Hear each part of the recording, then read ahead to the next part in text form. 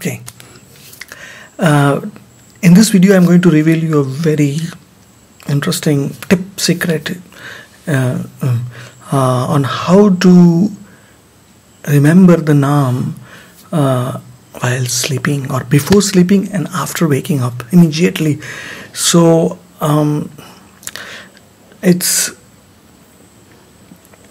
you will find that when you sleep on the back, then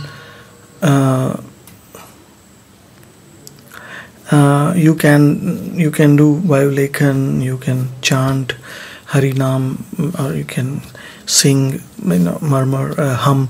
But if you sleep on the left side, that's very good for digestion, because your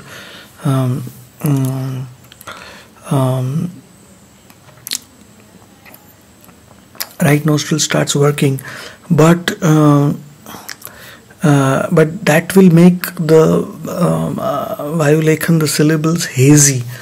It will make the syllables hazy. If you sleep with your shoulder up and your left shoulder down. But if you sleep on the right side with your right shoulder down and left shoulder up, you will feel that it enhances visualization. Just before you're sleeping, you don't have to move your finger, also lift it in the air, but just sleep on your right side.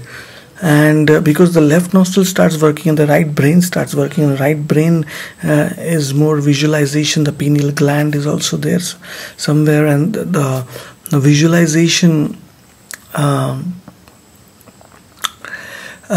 is better with that hemisphere of your brain. So you sleep on the right side, with your left shoulder up, and then you just remember, if you have done enough vayulekhan throughout the day, you can easily remember not only the shapes, but you can actually remember the forms inside the shapes without even lifting your finger before you sleep. And don't worry, it will not block your sleep. It will actually put you to yoga nidra. It will be very refreshing. Actually, one very, very beneficial effect of doing vayulekhan is that you get very, very deep and sound sleep, because sleep is ultimately related to the mind. How you can cut off, that's why mobile devices have the cut-off times and health stats, and they have this night light,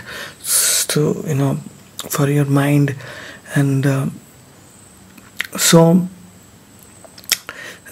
you need to prepare they say don't use any devices for the last 2 hours before you sleep. But vayulekhan kinds of bypasses all these things, and because of that, your mind is so much absorbed in the form. Your mind is free of all its turbulations and rumblings, and your mind is like focused. So if you do vayulekhan with your finger, with sleeping on your back, and then go to the right side, just visualize and slowly fall asleep, you'll get very deep sleep, very sound sleep. It will be like you'll be fresh within a few hours. Of course, I'm not saying that you have to sleep only a few hours as per your capacity, but you will actually feel very, very refreshed. And sleep is necessary till we have a material body. When it is replaced by touching Nitai and by touching Harinam with our tongue, and touching the sound katha by our ears, when our body is fully spiritualized, then like the 6 Goswamis, we may need only 2 murutas, like 48 into plus 48, 1 hour 36 minutes of sleep, and we cannot artificially imitate. Actually, in their time also, they are all siddhas, and also the climate, the air and water, everything was very pure, and there was no radiations and no all those things. So but try this vayulekhan will give you and there will be no harmful dreams, and there'll be beautiful dreams, and you will feel very refreshed, very, very refreshed when you get up, and no longer groggy. And then after you get up also, when the mind is fresh, try to do it vayulekhan for some time before engaging your mind in other things.